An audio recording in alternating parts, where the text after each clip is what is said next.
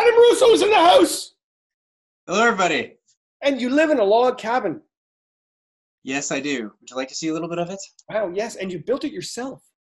Well, with very good help, put it that way, but not many of us. Wow. Here it is. Little loft, ladder, kitchen. There's another kind of porch area over there. There's a wood stove, which is really hot right now. Yeah, and there's all the logs.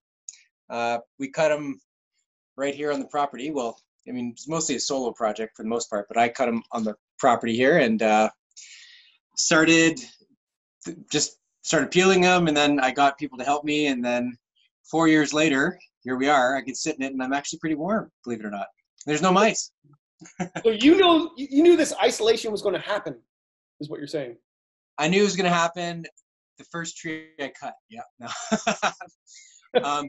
I had no idea, but I'm glad I'm here. Oh, yeah. And I'm the type of person that thrives on a little bit of isolation. So this is great for me. So like, cheers, say that. All right. Well, yes, it is a Whiskey Fireside chat. So It is. yes. I tell you, I have a sweet tooth. I have a sweet tooth, so I'm having Bailey's. It's a bit of a cheat, but very good. I had two choices. I'm running low. Good Lord. I either got some of the cheap stuff that's kind of. Oh wow. I mean, it's good cheap stuff on ice. And I got this stuff I had to blow the dust off. I got this 6 years ago in southern Ontario by Sandbanks or something like that. It's mixed with maple syrup, and it's not good. So let's just go for the cheap stuff. Okay. That's why it's still there. That's why it's been on the shelf for 6 years. My Lord. Yeah, and you're right on the border of Algonquin Park. I am. Yeah, right in the Whitney side. Yeah. I'm closer to town than I am the absolute wilderness, but I mean, Algonquin's 5 minutes away, and yeah, so it's nice and quiet out here. Yeah. And I'm supposed to speak at your library in a couple of weeks, and everything's been canceled. So that might happen in a couple of weeks, but yeah, the whole tour got canceled. But yeah, I was really excited about that part of the journey. So too bad. Well, we'll miss you over here. Adam, you've always made me cry. You could have stayed in my cabin and everything. Oh, Lord. I would have stayed in a tent. I could go off and tell everybody I isolated with a famous musician. All right, I got a script. I haven't kept the script this entire time whatsoever, but I do have some things written down.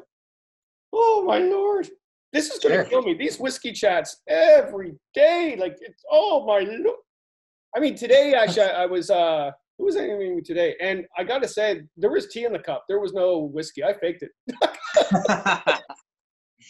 How can we be so sure you're telling the truth, Kevin? No, you got to fake it sometimes. I'm telling you. All right. First question. Are you ready? Who, what, where got you into wilderness travel or wilderness experiences? Well, growing up in southern Ontario, we had a family cottage near Bancroft. So, jumping in the lakes there and canoeing around there as a kid and fishing and stuff like that was the starting point of it all. And our aunt and uncle would take us camping often as kids. We'd go to Presqu'île a lot, actually, randomly. And we went to the smaller parks like Balsam Lake and stuff like that. So we went camping as kids and we always loved it. And then it wasn't until I was in my early 20s that I actually started doing backcountry travel. And believe it or not, this might sound cliche, but I was really interested in the whole climate change thing at the time. So I picked up a David Suzuki book. And he speaks so eloquently about experiences in nature and nature connection and all that stuff that it just inspired me like crazy. So I spent the whole year saving up and buying piece of gear after gear. And then I did my first trip in Algonquin here on the Western Uplands Trail.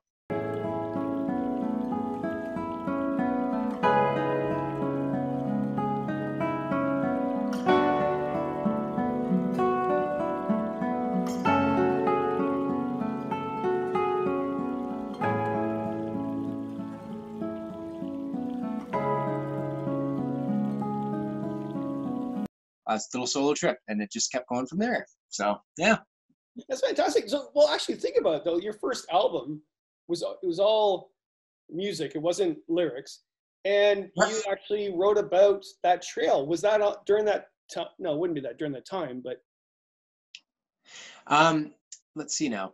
That was all kind of a culmination of a couple different trips. Mostly one big trip I did. I did a big like 14-day trip in there once, like a solo trip, which is kind of wild.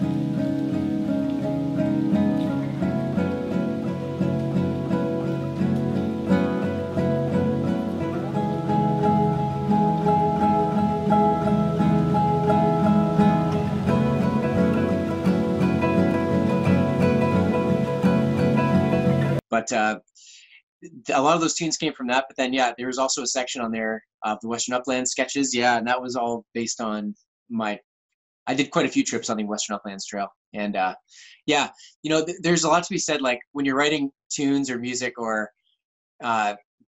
literature, poetry, whatever, a lot of it happens, like for me anyways, it settles in a little bit after, and then I can think back and then I can write about it. But usually if I'm right in it, I can't write anything. So the ideas came from those trips, then I wrote about it a little later. That's how it usually seems to go. Yeah. What made you, like, you have a music background. In fact, thinking back, you actually went to school for music, didn't you? Yeah, don't remind me. No. Yeah, you did. Okay. Okay. Just kidding. What do you mean? Yes, I did. I went, I went through the ringer with like classical guitar, which actually I loved it at the time. Like, I did high school like everybody else, and then I went into university, and I got into U of T for classical guitar performance, because you can actually take that, which is basically, you know, a way to play guitar all through university and get a degree at the same time, which is great. But I took it really seriously, and I got a master's degree as well in classical guitar, and I also won like the national classical guitar competition, like first place back in the day, like 10 years ago. And that's all like Bach and all that kind of repertoire from Europe and South America and all that. So I went through the ringer with that, and I loved it, you know, but I found playing repertoire from like 1785 Germany wasn't really relevant to, you know, 21st century Canada. And then I kind of got out of that purist world a little bit. It was kind of like a purist classical musician's world that I was in. And I stepped away from that. I took what I needed, and I still enjoy classical music and all that, but I'm not heavily involved in it as I was. But I took my, you know, training from that and wrote my own instrumental music dedicated to Algonquin Park, which was my first album. Yeah. And that's where that came about. Yeah.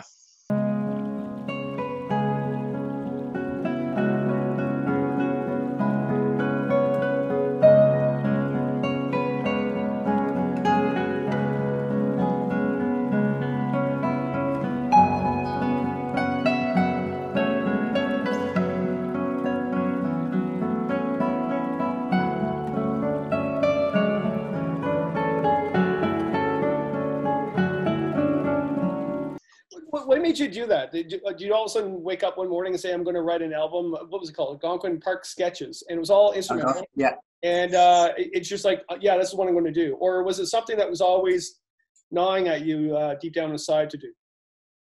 Well, and I wonder if you can relate to this too, but I had this, whenever I'm out there, it's usually a very moving experience to see like giant old white pines and big old boulders and untouched lakes and like the untouched geography of home.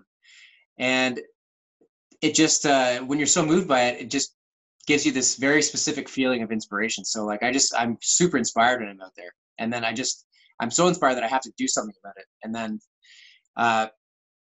so that's kind of where it comes from, just from being inspired by being out in those areas. And yeah, it's like, you can't, you know, being an artistic person, I just can't help but like express it somehow. And then a little deeper than that too, like I've kind of dedicated a lot of my musical stuff strictly to Canadian content because we don't have a lot of it, and we don't really appreciate our own backyard very much. So I'm trying to like open people's eyes to that a little bit, you know. And I could go off into the deep end on this topic if you want, but that's the long story short. Well, we're in a pandemic, so nobody's going anywhere, Adam. The one song on that album, "Path of the Paddle," I think, right? Yeah. Yeah. Can you randomly just play it? I will. I can play a bit of it, sure. Let's see if you can see me here. It's good. Well, thanks. Yeah, I can play a bit of it. It's a very long one.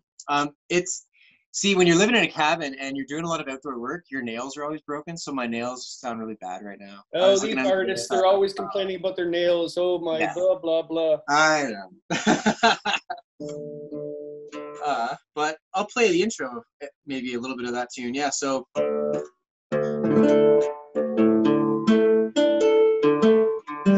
Guitarists don't like wood stoves very much. It's hard to tune guitars around wood stoves. All right. Yeah, so Path of the Paddle.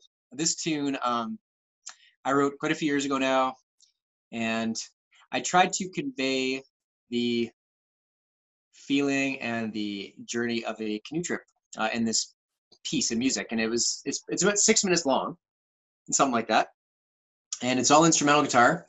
And yeah, I just tried to capture the solitude of it, the craziness of it, and that feeling. The cool thing about instrumental music, as we were talking about, is that there are no words, so it's wide open. It's not telling you what to think, so that's the cool thing about instrumental music. It gives life to that which you can't really express in words. It's another thing too. So words always fall short if we're trying to explain waking up at 6 a.m. and being in the middle of a lake in backcountry Ontario somewhere.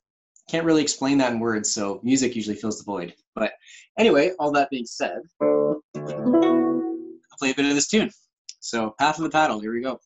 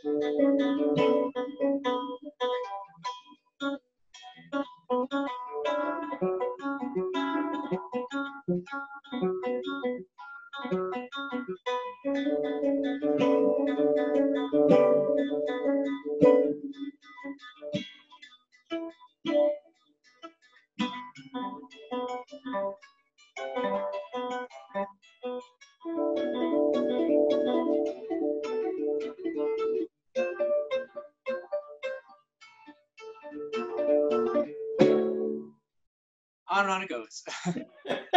That's great. It's great. It's just really hilarious. This whole isolation at home. Like my dog's with me, And all of a sudden, just when you're starting to play this beautiful music, the dog's like, I like to play with my rabbit. Can I play with my rabbit?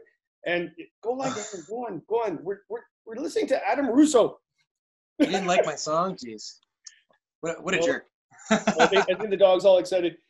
So what did make you all of a sudden change? Well, I don't know. What did you write before? Like, you didn't do any albums about wilderness before or anything, right? You just all of a sudden started doing it.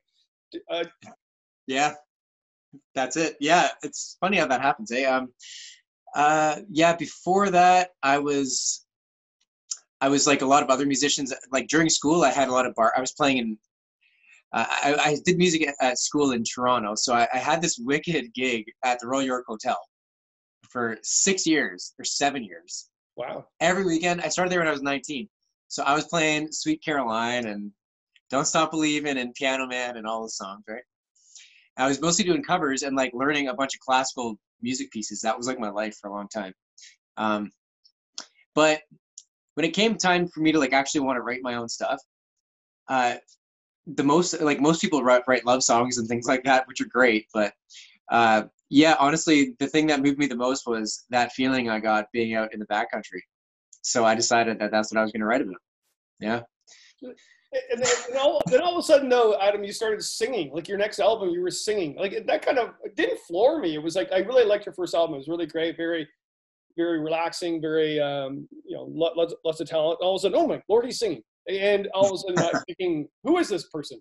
Once they fall, they'll not be found. He doesn't give you half a chance in his dance. Not a glance of warmth, north wind.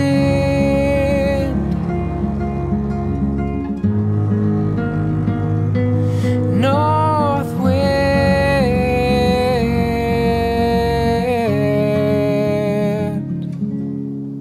And Oh. did you actually have to sing to sort of get more in what was going on? Were people saying, well, you're never going to make it just by creating albums just with music? Oh my God. Yeah, all the time. I remember playing at the Royal York all the time, and people were like, because for a lot of those years, I just played instrumental while people were kind of drinking and stuff. And then all kinds of people, why not just sing? Why not just sing? And then I was like, yeah, maybe I should get into singing a bit. And then I started singing, and then I started to really like it. And I mean, I'm no purist by any means with instrumental music or anything, but like I've always loved music where there's words. So I've always loved all kinds of music. So yeah, I started singing. After that, I pretty much put out 3 albums of me singing and playing. And yeah, it's a totally different thing because now there's a lot more of a story that people can grip onto. Whereas my first CD, I guess you can call it, was pretty artsy, and it's not as accessible to the average listener. So it's nice, like, it's nice if you can bridge those gaps as an artist, if you can like do something that's really got a lot of artistic integrity that can actually reach the average person. If you can meld those two things, that's great. So I've kind of got that in mind moving forward. Yeah, so that's kind of what happened there. Well, so the second album was Northwest. Yeah, right? Yeah, it was, right? It was, yeah. And really good album. So, yeah. And did all of a sudden people listen to your stuff more at that point because you? Because I remember I actually knew you before you started singing, and you had a good crowd at Algonquin. Like there was a lot of people loved your music, and then you created Northwest, and I'm thinking, okay, well, is he going to change over? And then I listened to it. It's like, no, this is really good. Like well, actually, just can you play something from Northwest so people know what we're talking about? Sure, yeah. Northwest. So yeah, I when I was in my 20s, I traveled up to the Northwest Territories, and I worked at a bush lodge out there. But along the way, I stopped and I did like work exchanges. I stopped in Saskatchewan, and I stopped in like BC in the mountains, and I stopped in Whitehorse, and ended up in the Northwest Territories for like the whole winter, which was awesome. Anyways, yeah, like I wrote songs about those places. So here's a little snippet. not so much about the wilderness side of things, but it's about life in Whitehorse, which is, you know, there's the wilderness stuff that I like to write about, and there's also like the stories of the people too. So I try to capture kind of a night in Whitehorse, a typical night. Their main beverage up there is Yukon Gold. Oh, I love this song. This is a good song. I have it written down right here. Oh, you got all the words? You gonna sing with me? Or? No, I was going to say, ask Adam to end with Yukon Gold, but we're not ending it with Yukon Gold because you're playing it now. I guess so. Yeah, so Yukon Gold. Yeah, this is Yukon Gold's the main drink in Whitehorse, and it's a great town. Like, it's a total winter town if you're there in the wintertime. Like, there's Christmas lights everywhere, and people are wonderfully friendly, and it's just a great place. So I'll play the chorus of that song, maybe a little part of it anyways. This little part of the song, I talk about meeting this guy, Dan, who actually gave me a job when I was there, and I worked with him on a Parks Canada monument, the old paddle wheeler that's on the Yukon River, and we put a new floor in. So I met him there just at an open mic, and he just gave me a job on the spot, which is kind of fun. So, and he was obsessed with the War of 1812 for some reason. I don't know why, but anyways. Oh, sitting on my own at the open mic, Dan calls me over to have a pint. Into the stories we soon did tell. He went on and on and on about the War of 1812. And his stories never got old.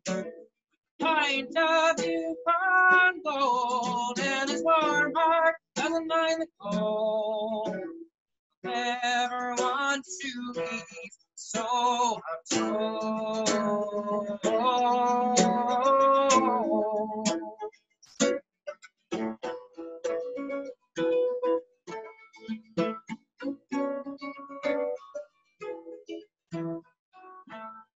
Little snippet. I guess I'll start playing like full songs for you as we go, I guess. But there's a little piece. Yeah. It's good. It's good. You know, because when I'm listening to that, it's almost like a Stan Rogers tune. And I know watching your YouTube. That's a huge compliment. Thank you. Yeah, well, because really, I think maybe that's what I watched a lot of your stuff on YouTube, and you actually play a lot of Stan Rogers, especially now. Right now, you're doing a whole series of songs almost every night. And it's not even in the script, but you got Stan Rogers in you right now. Do you want to just do a couple of chords of Stan Rogers? You just struck a chord there, Kevin. Yes. Stan Rogers, for the record, was, I'd say, like the greatest Canadian songwriter ever and singer. And I only actually recently discovered for myself Stan Rogers like 2 years ago. I didn't know anything about Stan. I had no idea about Stan, like, after all my albums were recorded. I didn't even know who he was. Well, wait a minute. You went to the University of what? Exactly. Yeah, different world, Kevin, different world. Wow. Yeah, and university, okay, just to give you a little, university, we played, like, you know, this is a very cliche thing, but...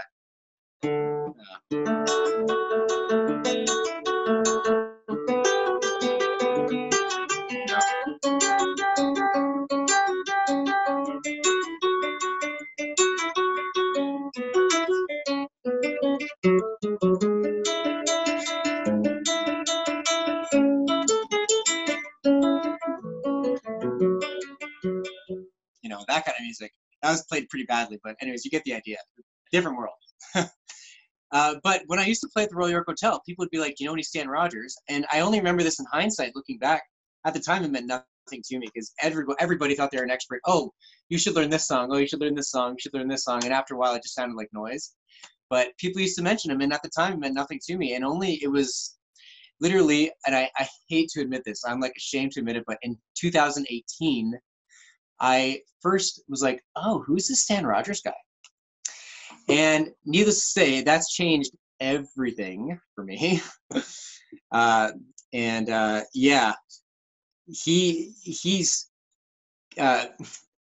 I could talk forever about Stan Rogers, but he really told the story of the people in a way that nobody ever did. And he basically took the working person and turned them into a hero in all of his songs. And a lot of his songs had to do with the sea and working close to the land, and he did it better than anybody. So, but do I have a Stan Rogers in me? Yes. What would you like to hear? Do you have any faves? Your choice.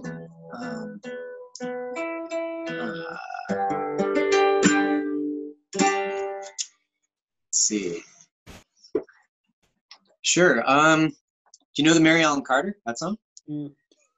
Yeah? I'll play a bit of that one, sure. Or even The Idiot. Do you know The Idiot? That's a good one too. There's so many good ones. It's very pressing right now, this tune, because it talks about how people from the East move west for work. And they all leave their homeland. And now, oddly enough, everybody out west is at work, and a lot of them are from the East. So it's kind of a timely one. So yeah, I'll play a bit of that one for you. Sure, it's. So.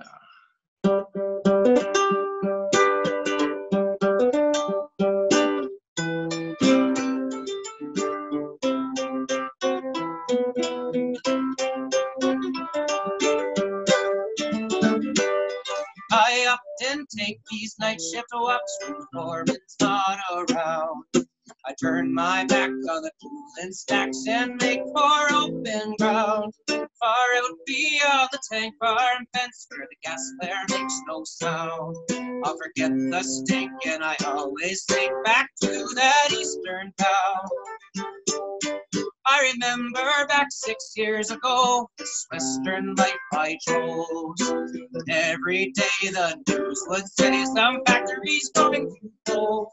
Well, I could have stayed to take the toll, but I'm not one of those. Take nothing free, and that makes me an idiot, I suppose. So bid farewell to the eastern town I never more will see. Work I must, so I eat this dust and breathe refinery. Oh, I'll miss the green and the woods and streams, and I don't like cowboy clothes. But I like being free, and that makes me an idiot, I suppose.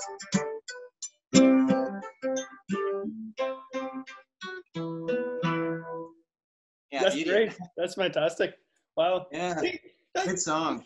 Is that so? You've gone from, well, first of all, you lived in a. I wanted to ask you about living in that shelter for almost a year. I think that's a different story. But basically, you built a cabin, and then you went out to Newfoundland. And is that just a musical thing that you wanted to do? It's like for your art, or? Yeah. So. Quite a few years back now, like I think in 2014, that's when I went out west and up north, and I got to know the country that way. And then only like last spring, so just over a year ago, I went to Newfoundland for the first time because I'd never been. And I'd always loved the music from there. And I just had to go experience it. And well, yeah, I liked it so much, I spent the better part of a year out there, and I just got back. So, and I played all downtown St. John's, you know, all over the place, and it was great. Like, and Newfoundlanders are awesome people, and like some of the best musicians I've ever seen. Like, I've never seen anything like it. For the size of the place, there's only, 500,000 people or so in Newfoundland. And the quality of the musicians there is world class everywhere you go. It's just unbelievable. I've never seen anything like it. And it's amazing being around that, and I learned so much from those people. And, you know, I learned their songs, and there's so many songs because, I mean, you know, settler history has been there for over 500 years. And so they've been writing songs the whole time. So there's lots of good songs. Yeah. Yeah. So did you come back with another album? Because so going over your albums, you had Algonquin Park Sketches, you had Northwest, you had Cabin Speaks, and then the latest one is Frozen In, which is a winter one. And so I saw that you went out, or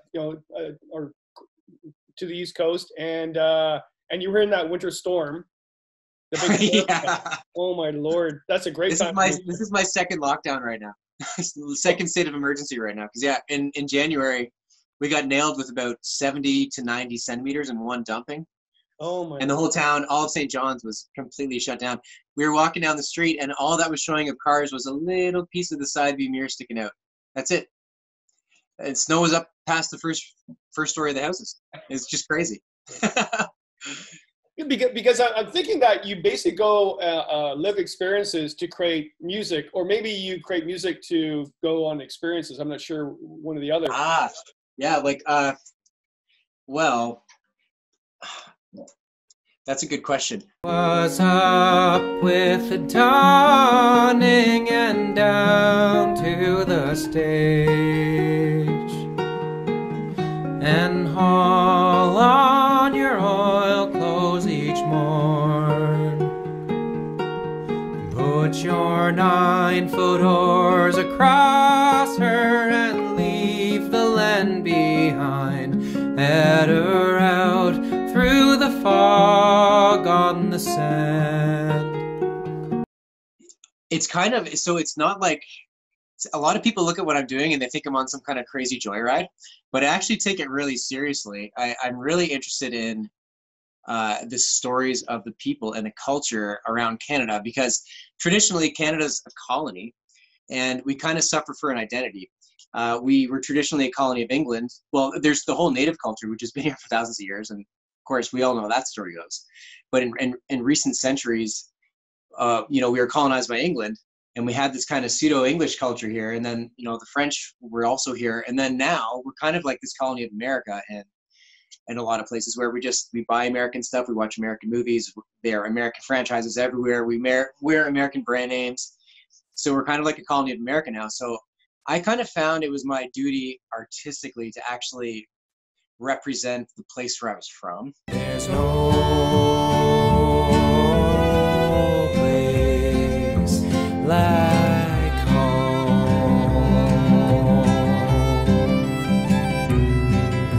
The old log home that he'd always known leans and sags in its years alone. And all the barns that begin to fall, let him know he's gotta make the call. And not the place that's on TV or whatever. So, so me traveling around was really getting perspective on who lives out in Canada land, and what are the stories out there, and what's it like here? Because, a lot of the pop culture is, I hate to say it, but it's very influenced by America. And I think we have more to offer than just copying another country. Nothing wrong with America, but yeah. So I go around to actually download the information of the places, and then try and portray it as best I can, with the ultimate goal now, which is similar to what Stan Rogers was doing, speaking of Stan, which is to, create songs that are of the people and that represent the whole country. So the East Coast I hadn't really been to, and I really wanted to go out and kind of dig in there and see what it was all about and learn that music. And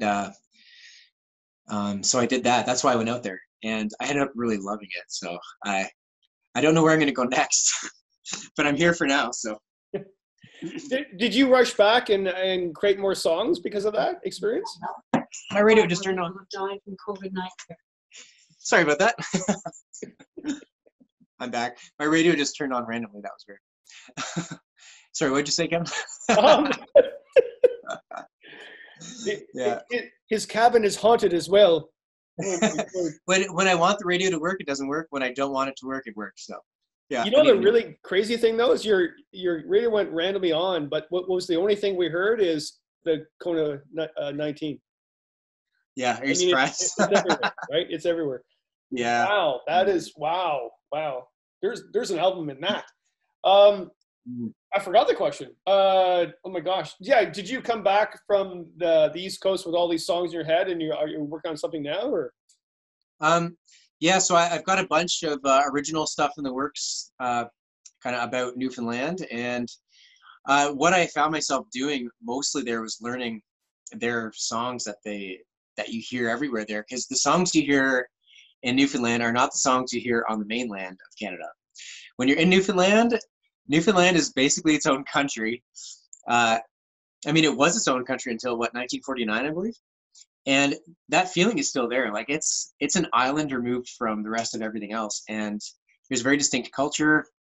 And when they wanted to join Canada, it was like a 50-50 vote. So it's really its own thing. And they have their own tunes over there that nobody knows out on the mainland. The closest thing you can get to, of course, is Great Big Sea. But it's funny, in St. John's, you never hear a word about Great Big Sea. Really? Yeah, I swear. Like, everyone knows who they are, and everyone knows Alan Doyle. I've seen him around downtown, and but he's not really part of the local music scene there at all, from what I saw. Maybe I'm wrong, but I was out all the time, and I didn't really see him. He's more of the guy that represents Newfoundland on the mainland. He's kind of their like PR guy, or whatever you call him. But he's great. But anyways, yeah, there's a lot of songs over there that I'd never heard before, and they're great because they really, like Stan Rogers did, they really captured the soul of the place and what the people were all about and what they've done and where they're from and all that kind of stuff. So I couldn't help but just learn a bunch of songs from over there first. Yeah. Yeah. It's an amazing place. I've been there a few times, and I'd go back there in a time. Yeah. So you basically have a cabin beside Algonquin, and you worked as a maintenance person. In fact, I think you're wearing the shirt, aren't you? Well, this is the old shirt here. Let me get my here. This is when it was called Ontario Lands and Forests. See? Oh my Lord, that's an old shirt. What It is. thrift store did you get that from? That's a big secret where I got this shirt. But yeah, it is from the 60s, I believe. That before it was called Ministry of Natural Resources. Yeah. Wow. Yeah. So, but yeah, I worked as a maintenance guy. Like, well, actually, as a warden. I worked as a warden in the park. When you live in Whitney and you're doing work around here, you get to know people. And then I kind of got into the park system, and I did that for a summer, and it was great. Like, I worked on the west side of the park, and I mean, yeah, it is like the best job ever because you're paddling all the time. You're constantly talking to people that love the park, and you're out on every campsite. You know, the work you do is pretty, you know, there's nothing special about it. You're chainsawing up trees, and you're cleaning up garbage from campsites, things like that, and digging thunderbox holes, which is my favorite part. Not.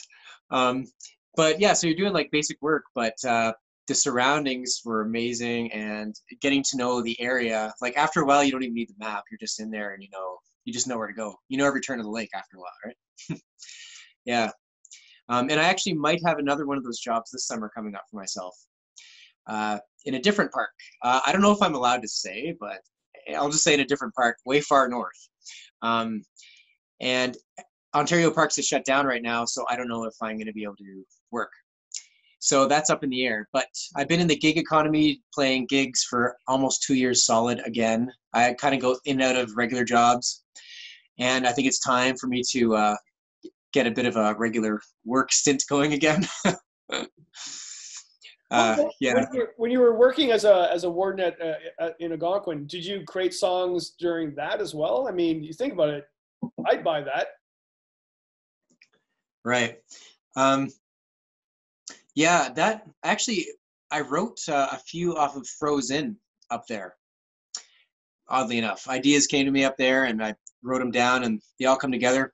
I'm the type of person, again, like things percolate later. So like, for example, my experience as a warden and then my time in Newfoundland is kind of turning into this other original song now, which is just like a sea shanty type song, which is more like a lake shanty or a pond shanty about being a ranger, you know, in the woods. So I'm working on that. But a lot of things happen after the fact. Like I find when you're right in something, it doesn't hit you the same way. You feel inspired to do things, but when you're looking back, it's like there's something, it makes it a little bit easier to write about. So that's still very much in my mind. Like I have a lot of plans, put it that way. Lots of plans up here. When you wrote Shimmering Lights, can you explain that song? Oh, Shimmering Nights. Yeah. Shimmering Nights. Yeah, that came from the culmination of many a night being out in minus 40, minus 30, minus 20, you know, those cold winter nights when the sky is totally clear, the trees are totally still, the stars are out, and the snow is really bright from, you know, the moonlight. Like, I've had those nights in the far north, like in Northwest Territories. I've had them here in Algonquin. I've had them at my cabin. I've had them all over the place. And it's basically, it's my ode to the land, an ode to winter time, that song. Yeah, it's come from quite a few different experiences. Standing outside and seeing my breath float up to the night sky in January. Can you play a bit of that? Yeah, sure I can. All right.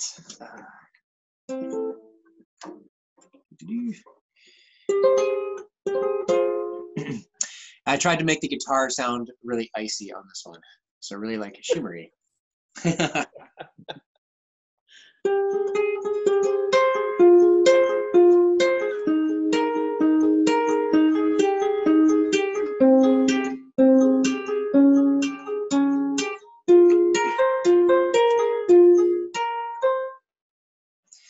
Shimmering nights, trees like ice, land rolls white on white, pale moonlight fades out of sight, the stars roll on by. The heart of winter, dark winter, quiver and smile, full of heart, feel the heat for a while. Keep it at bay, and try as you may. This cold comes back to stay. The heart of winter, it's dark winter.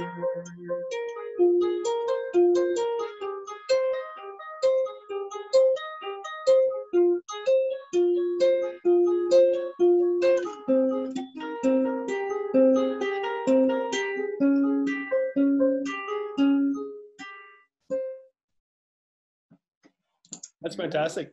You're true to that. Yeah, thanks. Do you still play at the Mad Musher?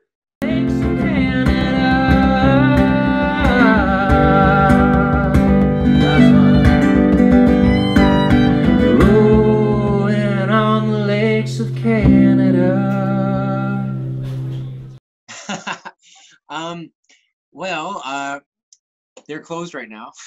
That's true. Yeah. But yeah, not recently. This last year, I've been mostly in Newfoundland, playing out there, all over the place. So I haven't played at the Musher very much. The last time I played there, I think, was about a year ago.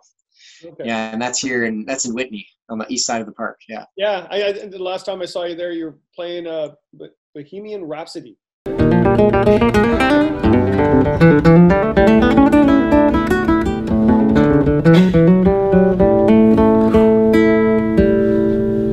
Nothing really matters, anyone can see. Nothing really matters, nothing really matters to me.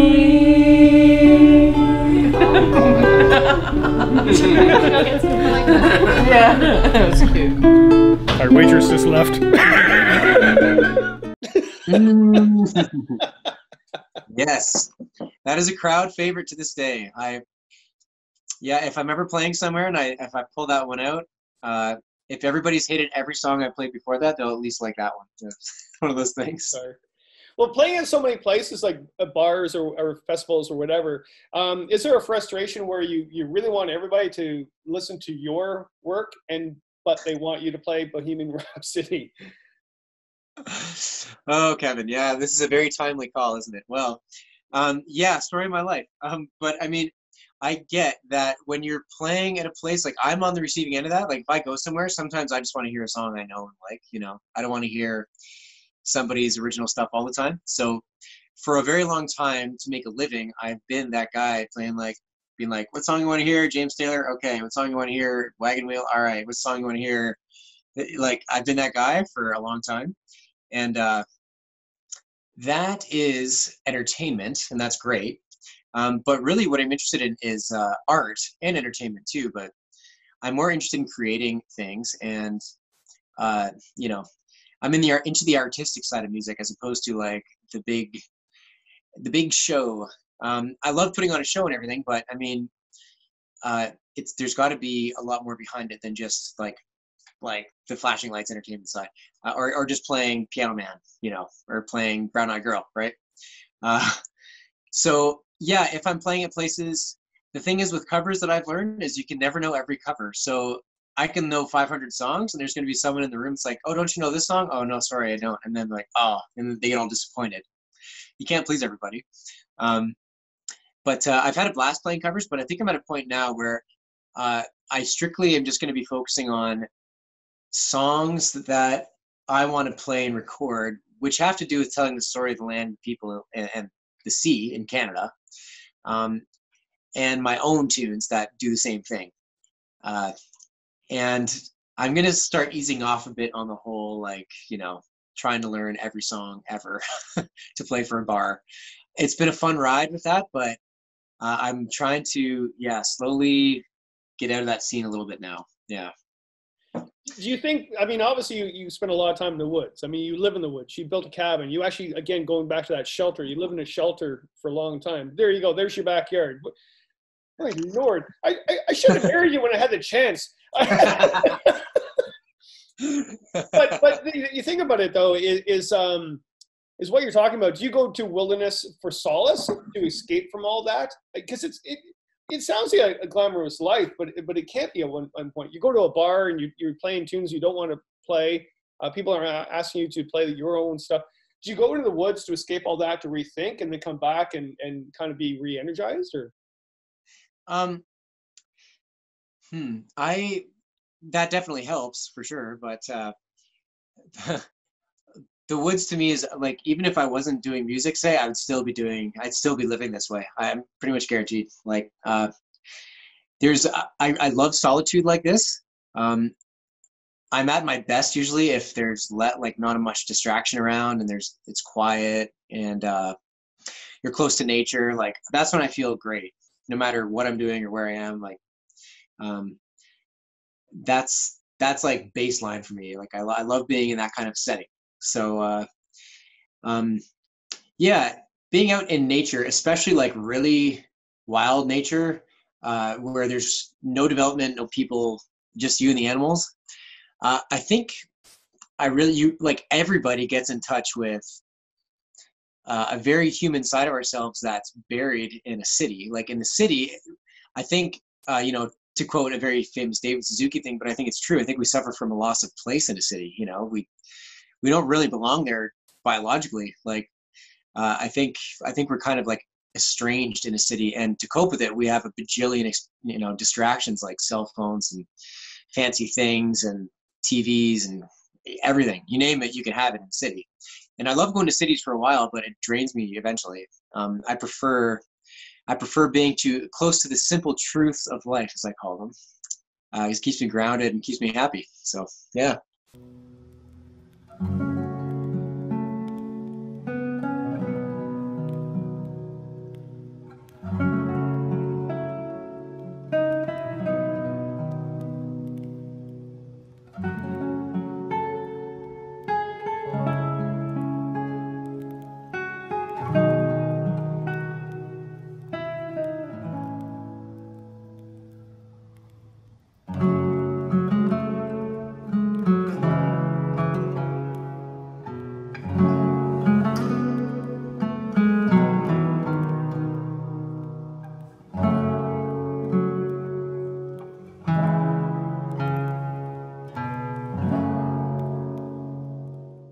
Fantastic. And I just have this random thing too. Are you able just to play a bit of Untamed? Oh yeah, sure. I haven't played that one in a while. Uh-oh. I was too used to playing every other song that I've never written, that I haven't written at can bars. you play Bohemian Rhapsody? I can, of course, I can play either one of those. Yeah, I'll try a little bit of Untamed here. This was definitely inspired by being awarded and living on the water all the time. That's where this came from. Yeah, on the west side of Algonquin Park. Now, forgive me, I haven't sang it in quite a while, but I'll do a little bit of it for you and see how we do here.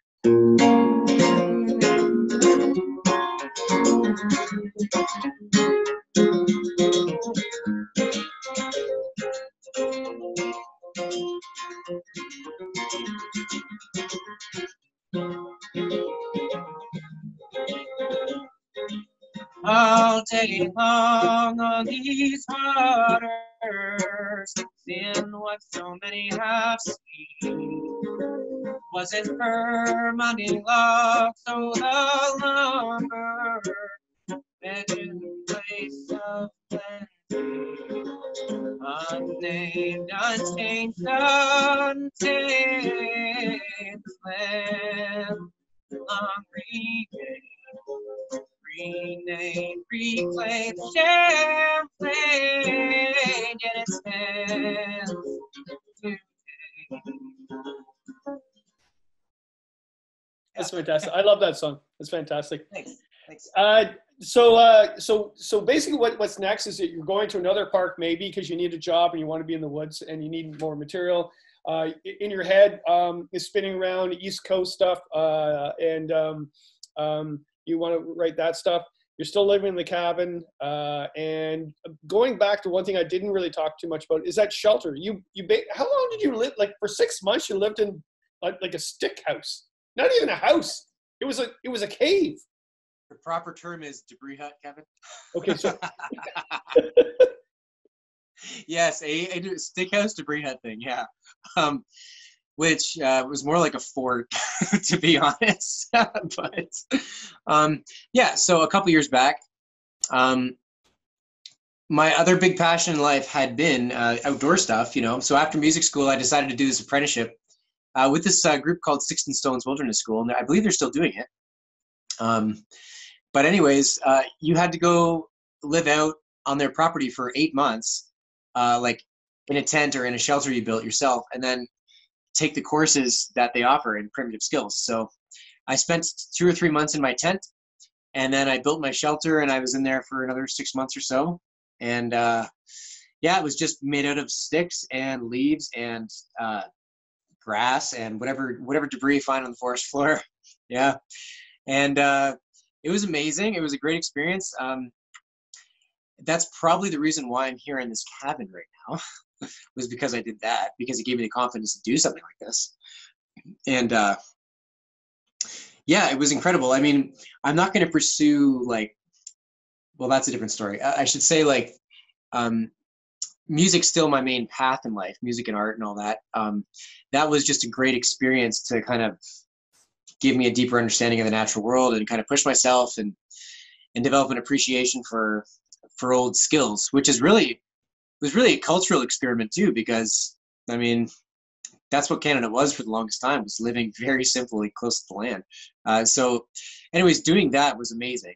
I had some blankets in there, and I had, like my sleeping bag in there. And a couple of things I noticed living in my debris hut was you sleep amazingly well. Crazy vivid dreams all the time. Very deep sleeps. Animals get way closer to you. So if you're in a big orange tent, it's kind of like a beacon saying I'm here. But if you're in a debris hut, like deer would come right past me, right outside the debris hut sometimes. And an owl, actually, a great horned owl, landed right over top of my debris hut and hooted really loud, woke me up in the night. And I could feel the vibrations of its vocals in my body. I think it was right there. So loud. And I mean, if I was in a tent, it probably wouldn't have got that close. I doubt it. Another big thing living that way is it gives you a lot of resiliency. So it makes you, you know, when you're used to living just in the actual bare bones, once you have something that's more than that, it's like the best thing in the world, you know? So like I live off grid right now. I've got some solar power. I've got running water, which is like amazing. Anyone who takes running water for granted, like try going without it for a day.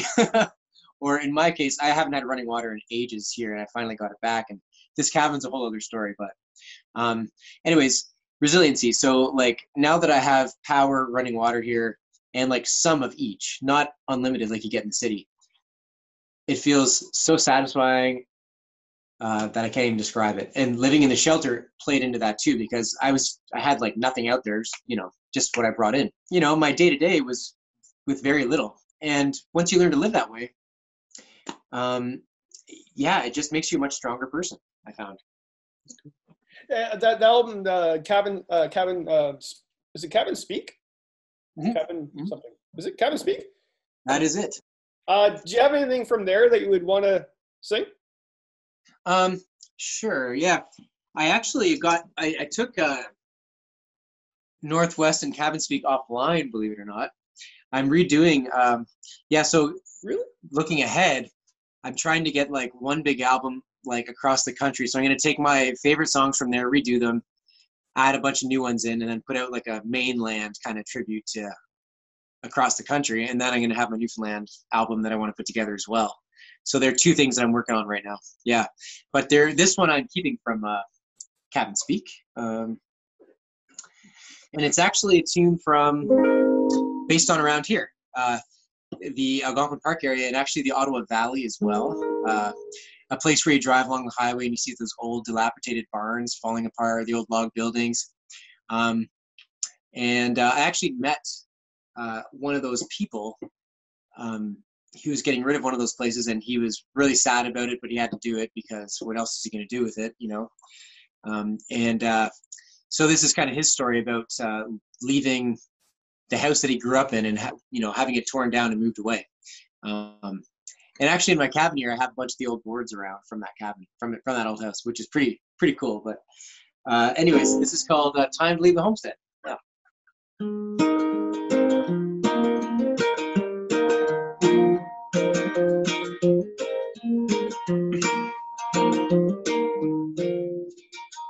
Standing alone in his kingdom come, he gazes into the rolling valley hills. Memories of being on the farm come to him as a light fades with the thrills. Try to let it go. There's no like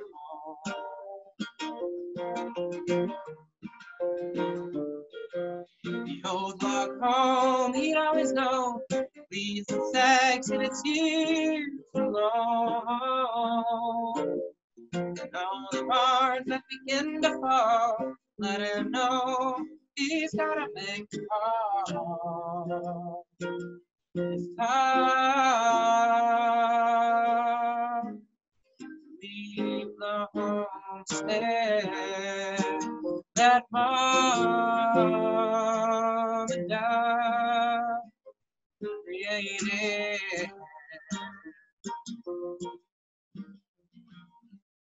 Yeah, little preview of that one. That's great. That's great. I really like that song from the album.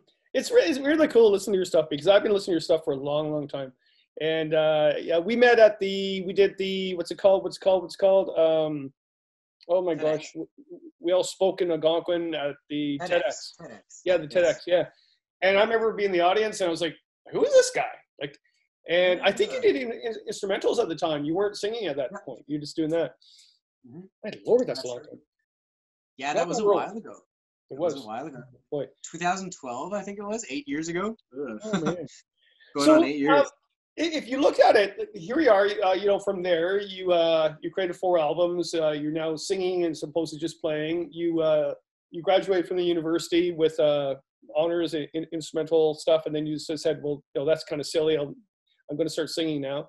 And then you started having a love affair with Stan Rogers, love Canadians, that sort of thing.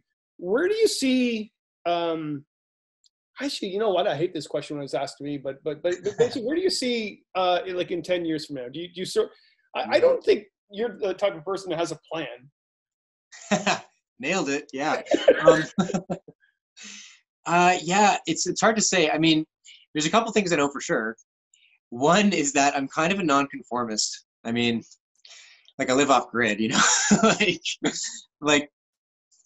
so the whole idea of like A plus B equals C, career, you know, all that, like, I don't really follow that exact roadmap. But that's not to say I don't work hard. Like, I work nonstop, and I have a lot of like, musically, I have all kinds of goals, and I'm always pushing myself.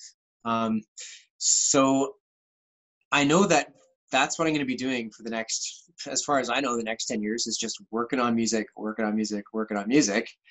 And whatever that turns into, it'll turn into. But I don't want to go the other way around, where I don't want to market myself like crazy and then have to catch up with this thing that I've created. You know what I mean? I want it to happen on its own. I'm still going to record, like I still have plans to record and do all kinds of videos, and like I have plans for all that. But when you put it into the context of a business plan, you lose me on that. I mean, the main thing for me is that I just keep getting better and better and better each album I put out. That's the main thing. And the other main thing is that I keep doing it.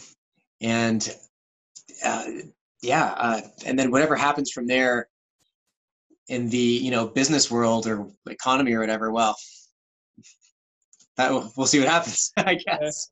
But when I start thinking that way, it just drains me, and I'm like, yeah. Does that frustrate you at times, though? I mean, you think about it. I actually interviewed a couple of really famous musicians this week, and one knew of you, and but I was actually sort of pissed they didn't know about you, and I'm thinking, you don't know this guy? And is it because you live in a cabin in the woods? I mean, the other musicians don't. They are connected to the marketing, the media. I wouldn't say any of them play the game, but you know, they have seen the game, right? So does that, you know, should you just escape and then live in Toronto in a condo, and maybe you would become a famous musician, or what? That's certainly an option. Like, that's the kind of world I don't want to get caught up in, prematurely anyways. Like I say, I'm going to keep putting out albums, keep upping the bar for myself. And I believe in time, that stuff will just speak for itself. I'm going to keep doing my own, like, promoting on my own scale, my own level. But to actually up and move to Nashville, I think that's unnecessary. Like, that's just not me. I think, first of all, I like it out here, and I like Canada, so I don't want to like go move to LA just to be famous. If you're in anything just to get fame, I hate to be blunt, but I think there's something wrong with you. Like, you know, if you want attention that bad, like, I don't know, man. I mean, I like attention when it's warranted. Sure, like if someone's going to say, you did a great job, well, thanks. But if I want fame for fame's sake, I think that's a very slippery slope. And then once you're at the top of the mountain, the only place to go is down. And we've seen that enough times in society, haven't we? So I don't want to go down that road. What's the most important thing for me is quality. And if it's quality from me in my cabin, going out into the internet, or quality from me in St. John's. I was in St. John's, Newfoundland all winter, which is a city, smaller city, but nonetheless, that's the main thing. Doesn't matter where I am, it's the quality of the work. I could care less about all the other stuff, really. So, but even St. John's, like, I love St. John's, but you're still in the city, and you're part of this, like, you're part of this scene all of a sudden, and you're a player in the scene, and then it becomes something else. Like, you lose kind of the purity of the craft in it, and you can especially see it in big cities. Like, I'm sure I've never really been to LA or spent a whole lot of time in New York, but you know, in Toronto and things like that, in big cities, the music scene tends to get very superficial, and people are in it for the wrong reasons, just to get attention, just to get famous, just to get money. And they're in it for egotistical reasons. And if I were to join into something like that, that would just that's just not my scene. Like, I'd rather, a great Newfoundland song puts it this way. The middle of nowhere is where I likes it best.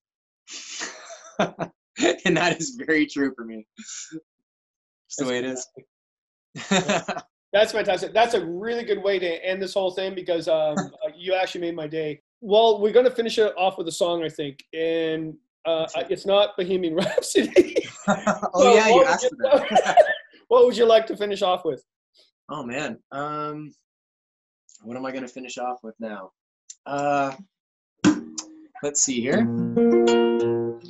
Yukon Gold was a great finisher idea. You got me there. Because it was a whiskey chat. You see, this is how I wrote it down, but it... Oh. Let's see. See, I have a bunch of songs in the works that... Let me think here. I'll get one.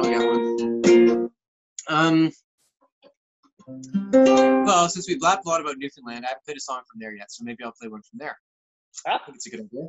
I played a few of my own, so yeah, I'll play. This is and I'll introduce listeners to what a musician from Newfoundland referred to as a holy song from Newfoundland, called Joe Bat's Arm Long Liners, which is unknown to a lot of people on mainland Canada. But out there, it's really in everybody's heart, this song, and I think it's a beautiful song, and it's, you know, it just talks about people and their relationship to the sea, and it's just a beautiful song. So I'll play a little bit of that, and maybe we'll end there. All right.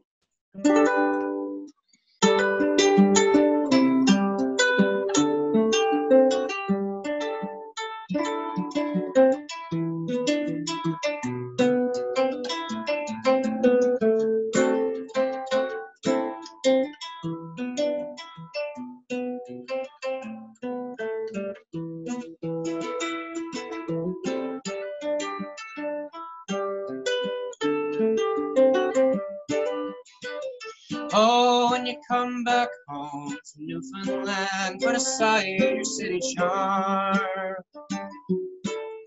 Stop off at the fish plant in a place called Joe Bat's Arm. As you approach that busy scene, you'll see some fishermen. Girls are all excited, the long liners coming in.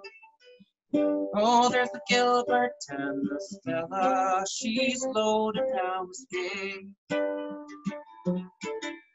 Justin and the Endeavor, with Billy Burke his mate. With their hardy crews of captains, they're the finest fishermen.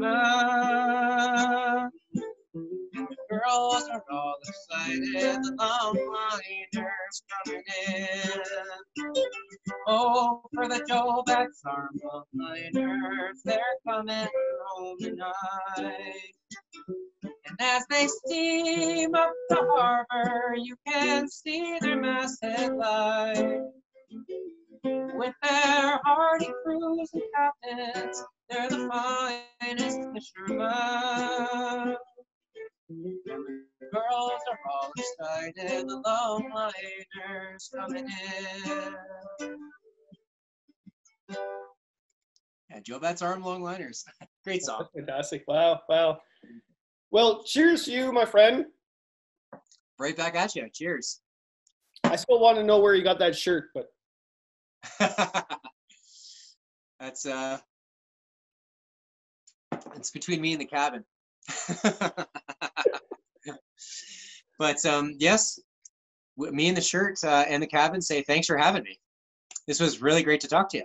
That was great. It was a great conversation. Cheers to the fireside chat, and good luck to your isolation that you've been doing for a long, long time before this whole pandemic. Same to you. Enjoy.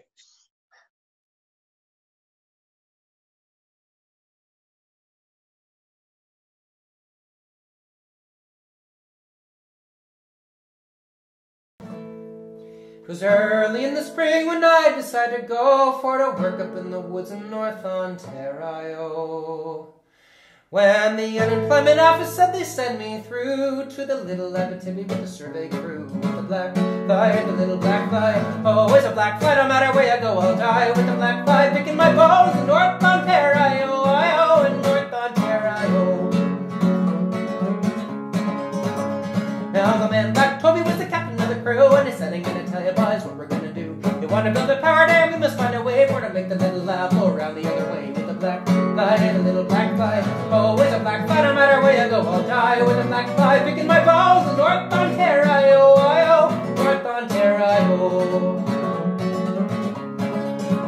Well, we serve it to the east and we serve it to the west, and we couldn't make our minds up how to do it best. Little lad, what shall I do for a mob of gold crazy and the survey crew? With the black fly, the little black fly, always a black fly, no matter where you go I'll die. With the black fly picking my bones in North Ontario, North Ontario.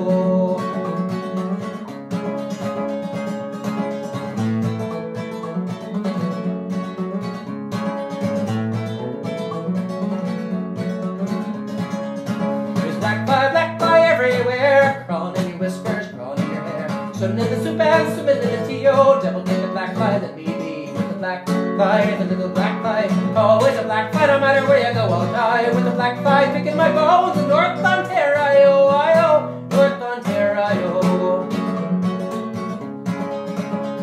Black Toby fell asleep cause the work went slow, and the state of our morale was getting pretty low. The flies weren't heavy, it was hard to get your breath as you staggered up and down the trail talking to yourself. With the black fly, the little black fly, always a black fly, no matter where you go I'll die. With the black fly picking my bones in North Ontario, North Ontario.